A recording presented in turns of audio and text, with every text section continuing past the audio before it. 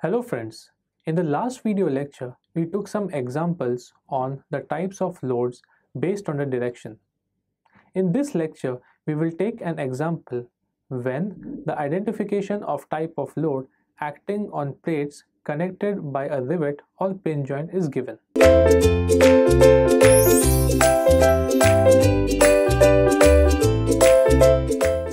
In this question, we have been given that two plates are connected by a rivet and a load P is applied on the plate as shown in the figure.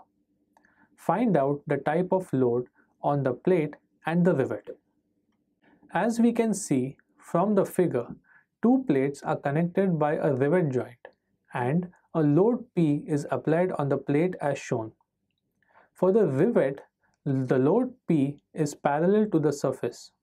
For the rivet, the load P is parallel to the surface and passes through the longitudinal axis. Hence, for the rivet load, P is transverse shear load or TSL.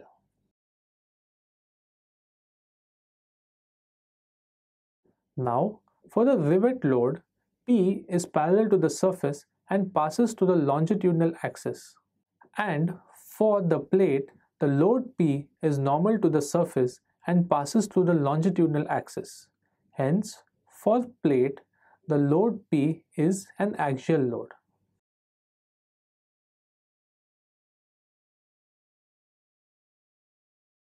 Till now, we have done a lot of questions on the identification of types of load, and I thought that now you can identify the types of load acting on any members of a section.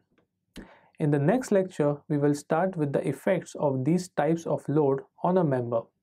That is, the types of stresses which are developed in the members due to different types of load. Thank you for watching this video, students.